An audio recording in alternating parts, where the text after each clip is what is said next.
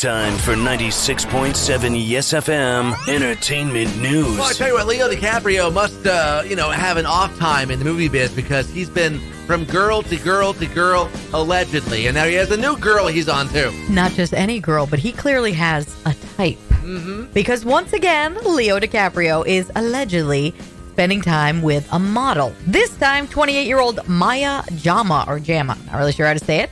According to news outlets, they're in regular contact, have been on a string of dates, have recently come out of long-term relationships. So neither's rushing into anything, but they're having lots of fun, seeing how it goes. They live in different countries, and Maya has had a long-distance relationship. So she knows it's tough. They're taking their time, playing it day by day, but they say Leo has certainly been wooing her and loves spending time with this latest, greatest model. Must be nice to have millions upon millions. You're single, can do whatever you want. You don't really have to work.